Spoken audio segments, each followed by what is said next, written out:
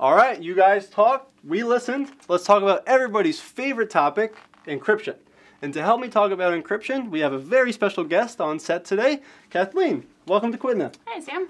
So, just for the sake of the viewers, let's let them know you're not a paid actor and you're actually a CyberVista alum. No, yeah, we were just in a review session and cool. You made me be here. Okay, so that's not a real microphone. You're not a real microphone.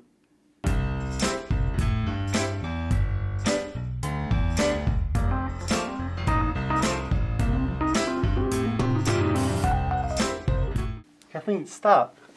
Stop. Just trying to make it interesting. There's our question. No, Sam, what are you doing? What? What did you teach us in class? Stop, think, predict. Oh, yeah, you're right. So we stop before we get to the answer choices. We read the question, then we try to guess or predict the answer. Mm-hmm. So, all right, since you know so much, go ahead. Okay. So a message you're sending must have speed, very important, and security. So that means we could guess that the answer should be what? So when you're talking about an algorithm, so I think symmetric or asymmetric, but it has to be fast. So symmetric. Right. All right.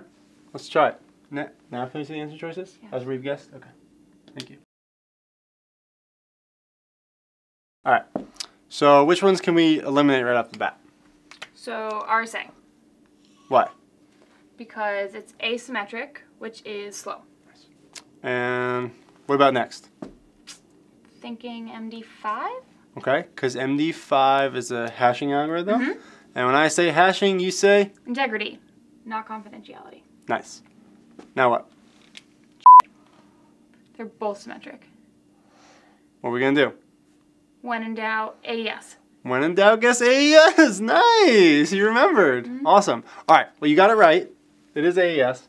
Okay. You got it right. You kind of got lucky, right? So AES is very strong and very fast. Triple DES is a great symmetric algorithm. It's a little bit slower. If you think about it, it makes sense. It takes this DES process, encrypts it 3 times. That's going to impact performance. Kathleen, well, thanks so much for helping us. I hope you had a nice time on QTNA. Glad you forced me to be here. And folks, we'll see you next week on QTNA. You have to wave. You have to wave.